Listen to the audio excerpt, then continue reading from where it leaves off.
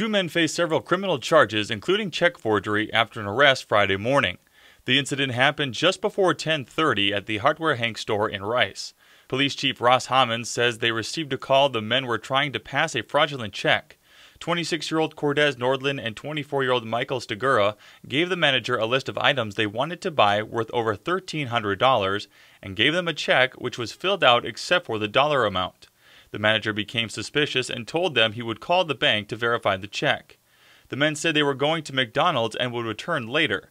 When they returned, the manager had determined the check was a fake and called police. When police arrived, Nordlin left the store and began to run away on foot.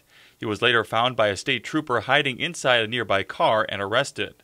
Police also say Nordlin had 2 outstanding warrants. Stegura was arrested at the scene. According to the charging complaint, police found a plastic bag containing methamphetamine, several counterfeit bills, and 2 counterfeit driver's licenses during a search of the men's property. Both men were taken to the Benton County Jail awaiting their first court appearance. Alex Wykowski, WJON.